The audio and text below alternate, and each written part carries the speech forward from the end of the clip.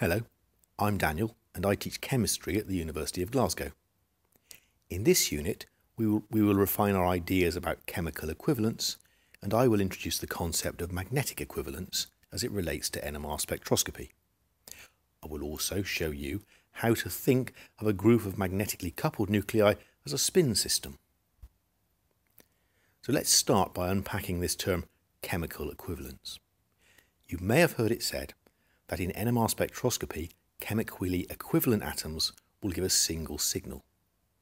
Well, that makes sense, because the chemical shift of a particular atom is determined by the environment of that atom. Atoms in the same environment will give signals in the same place in the NMR spectrum. It's also true that chemically equivalent atoms do not couple to each other. Now, there are a couple of ways in which different atoms may be in the same environment. The first thing to consider is the shape of a molecule. Atoms may be chemically equivalent if they are related by a rigorous symmetry. If a molecule has a symmetry element that interchanges two atoms, then they must experience exactly the same environment. Let's consider the main group compound, phosphorus pentafluoride. It makes a change from organic compounds, and fluorine is a monoisotopic element. All naturally occurring fluorine is fluorine 19, which has a nuclear spin of 1/2, just like hydrogen. And phosphorus, well, that's a monoisotopic element as well. All naturally occurring phosphorus is phosphorus 31, which also has a nuclear spin of 1/2, again, just like hydrogen. Because of the breadth and the significance of organic chemistry, many people view NMR spectroscopy as a tool to study carbon and hydrogen atoms. Well, fluorine and phosphorus are just as easy to study, and if they are present in your compound, perhaps their NMR spectra will be useful to you. So phosphorus pentafluoride has a trigonal bipyramidal shape. That means it has a point group symmetry of D3H, and there are a whole bunch of symmetry operations that go along with this point group.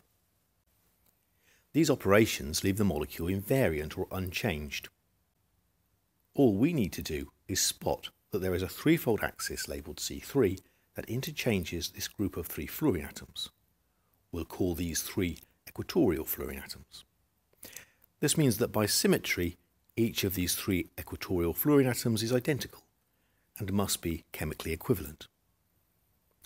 While a different symmetry operation, such as the mirror plane, labelled M, interchanges the pair of fluorine atoms that are aligned along the C3 axis. These 2 axial fluorine atoms are also in identical environments and must be chemically equivalent. There are no symmetry elements of the point group D3H that allow exchange of axial and equatorial fluorine atoms. So these 2 groups of atoms are distinct. So what would we predict for the 19F fluorine NMR spectrum? Well, we should get 2 signals. One for the 2 axial atoms, and one somewhere else for the 3 equatorial atoms. And these signals should have integrated intensities of 2 to 3, respectively. Predicting the number of signals and the relative intensities gives us the gross features of the NMR spectrum. We should remember that magnetic nuclei can couple to one another, giving some fine structure to our NMR signals.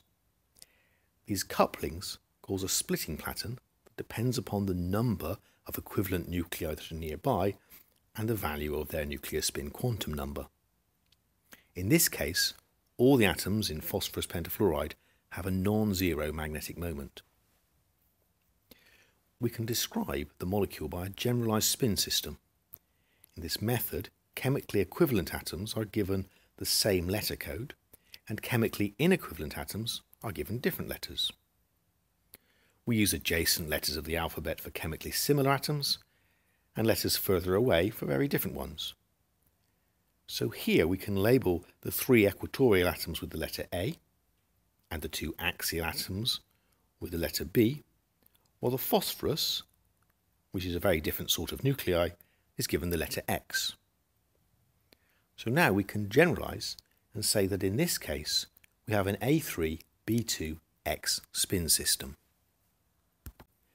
Since every A, B and X atom has a nuclear magnetic moment of 1/2, we can easily predict all of the coupling patterns.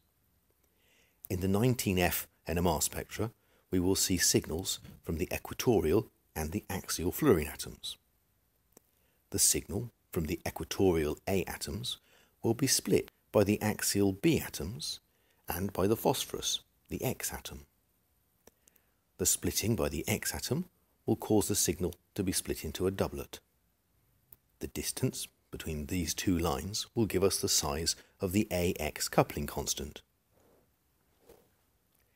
Typically, a 1-bond fluorine to phosphorus coupling constant will have a value of about 700 Hz. But the coupling of the A atoms to the two spin 1/2 B atoms will cause each of these lines to be split into a binomial triplet. The distance between these lines will give you the AB coupling constant. So the expected signal for A is a doublet of triplets. Also in the 19F NMR is a signal from the axial B atoms. B must couple to X and will be split by this single spin half nuclei into a doublet. And the B atoms will also couple to the three A atoms, giving a binomial quartet. So we predict a doublet of quartets. And we can extract the BX and the AB coupling constants from this signal. The coupling constants JAB is the same in both the A and the B signals. The AX and the BX coupling constants are expected to be very similar in value, since the bonding between the A and the X and the bonding between the B and the X atoms are very similar. The phosphorus 31 NMR spectra should comprise of a single signal from the single phosphorus atom in the compound. It is the X in our A3B2X spin system, and it will couple both to the three A atoms and the two B atoms, and so should be a triplet of quartets. And since we expect both JAX and JBX to be similar, we should expect the triplet and quartet to overlap, making this pattern a little bit more difficult to recognise. At this point, we hit a bit of a snag. If we actually go and record the 19F NMR spectra and the 31P NMR spectra of phosphorus pentafluoride, these predictions are not what we observe. Okay, don't panic, there's nothing wrong with our approach. In fact, we just need a little bit more chemical insight in order to make sense of the actual observations. There is another way in which atoms can become chemically equivalent in an NMR experiment. If there is some process that can exchange inequivalent atoms, and that process happens faster than the timescale on which the NMR spectrum is measured, in that case, we would see an average signal from atoms exchanging between inequivalent sites. So coming back to the trigonal bipyramidal molecular structure of phosphorus pentafluoride, there is a process that exchanges the fluorine atoms in the axial positions with the fluorine atoms in the equatorial positions. This internal dynamic molecular motion is known as fluxionality. The mechanism of exchange is known as Berry's pseudorotation. It is a low energy process that involves a small distortion from the trigonal bipyramidal structure to a square-based pyramidal transition state. The barrier for this process in phosphorus pentafluoride is about the same as the energy barrier for free rotation of a methyl group. So if the fluorine atoms in the different axial and equatorial sites are being rapidly exchanged, then on average each fluorine experiences the same chemical environment. Our A2B3X spin system becomes an A5X spin system, and for an A5X spin system we would predict just one signal in the fluorine 19 NMR, and these A atoms will couple to the single X atom, the phosphorus, to give a doublet, while the NMR of the X atom, in this case the phosphorus atom, the signal will be split by the 5 equivalent spin 1/2 A atoms into a binomial sextet, a 6-line spectrum with a 1 to 5 to 10 to 10 to 5 to 1 intensity pattern. This is what we actually observe. So, chemically equivalent atoms experience the same environment, and that equivalence may be due to some spatial symmetry within a molecule, or to some dynamic process that changes the environment of an atom, making chemically inequivalent atoms chemically equivalent based upon some time-averaged environment. We now need to introduce the concept of magnetic equivalence. Groups of chemically equivalent atoms may also be magnetically equivalent if they experience the same coupling interactions between these different groups. At this point, we really need to illustrate this with some examples. Let's think about the NMR of fluoromethane. Here it is. Fluoromethane has a threefold symmetry. All the hydrogen atoms are in the same chemical environment by symmetry, and that makes this an A3X spin system. Now let's think about the coupling interactions. Each A atom couples to the X, and vice versa. In this molecule, all three A to X coupling pathways are identical because of the C3V symmetry of fluoromethane. We can say that from a coupling perspective, each of the A atoms is magnetically equivalent, and we would successfully predict that the proton NMR spectra would give us a single signal that is split by the fluorine atom into a doublet, while the fluorine NMR will give us a single signal that is coupled to the chemically and magnetically equivalent hydrogen atoms, giving rise to a binomial quartet. Okay, so that was pretty straightforward. Let's take another example. If we consider the very simple organic molecule 4-fluorocyanobenzyne, here it is. It's a planar, rigid molecule. Thinking about chemical equivalence of the NMR active nuclei in this C2V symmetry molecule, there are two chemically equivalent hydrogen atoms that are ortho to the fluorine atom. There are two hydrogen atoms that are meta to the fluorine atom. And there's the fluorine atom itself. These are the only nuclei that we need to worry about. We can treat all the other atoms as being NMR inactive. This is reasonable, as most carbon is carbon-12, which has no nuclear magnetic moment, and only an insignificant amount, in this case 1% of the carbon, is carbon-13, which has a nuclear spin of 1/2. The other atom here is nitrogen. Okay, most nitrogen is nitrogen-14, and nitrogen-14 has a nuclear spin of 1. This is not NMR inactive, but it is a quadrupolar nuclear magnetic moment. I'm going to talk about the NMR of nuclei with quadrupolar moments in another video, so for the moment we can ignore it. So from a symmetry perspective, we could describe the molecule as an A2-B2X spin system, and that would suggest that in the fluorine NMR, the fluorine atom would couple to the two A atoms and to the two B atoms and give us a triplet of triplets. This is what we observe.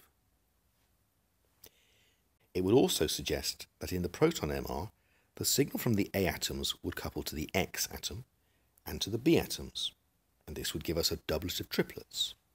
Similarly, the signal from the B atoms would couple to the A atoms and the X atom, and this would also give us a doublet of triplets. This is not what we observe. We need to look again at the symmetry from the perspective of magnetic equivalence, or if you like, from the perspective of magnetic inequivalence. Let's think about how the X atom couples to the two A atoms. There are two pathways, and they are the same by symmetry. Adding in how the X atom couples to the two B atoms, both the pathways are identical, and so the NMR signal from the X atom should be split into a triplet of triplets, as observed. What about the A atoms? How does an A atom couple to the B atoms? Clearly, there are two different pathways. There is a 3-bond coupling pathway, and there is a 5-bond coupling pathway. As far as the A atoms are concerned, the B atoms are magnetically inequivalent. We will denote this by using a dash or prime notation to indicate chemically equivalent but magnetically inequivalent nuclei. We can make the same arguments if we consider how the A atoms are coupled to the B atom. So the correct labelling for this arrangement of NMR active nuclei in 4-fluorocyanobenzyne is a A prime, B prime, X spin system. At this stage, it's good enough to realise and recognise that A, all chemically inequivalent nuclei are also magnetically inequivalent, and B, although the chemically equivalent nuclei are frequently magnetically equivalent, there are many cases where chemically equivalent nuclei are magnetically inequivalent. It is important to recognise these situations, because when we do have molecules where there is this sort of magnetic inequivalence, we do not observe the familiar binomial doublets and triplets and quartets, etc. Instead, we observe rather complex splitting patterns. In such cases, it's usually enough to describe the signal as a multiplet. I thought I'd end by sharing a spectrum that I recorded on a compound that I made many years ago during my PhD at Sheffield University. At the time, getting a proton NMR spectra was a default form of characterization, along with measuring the melting point, recording the infrared and UV spectra, and getting some form of mass spectrometry. In this case, the free ligand, 1,4,7-trithiocyclononane, had given a single singlet in the proton NMR spectra. And I remember that I had not given too much thought about the proton NMR spectra that I should expect for my compound, an organometallic coordination complex with the rhenium atom. I was very pleased to get this rather nice, if rather scary, spectrum. Recognising that there was chemical equivalence and magnetic inequivalence, I was able to identify it as an A double prime, B prime, B double prime, C prime, C double prime, D prime, D double prime spin system. And since NMR was not the topic of my PhD, I was quite relieved to be able to simply label it as multiplet. There. I hope there was something useful for you in that video, and thanks for watching.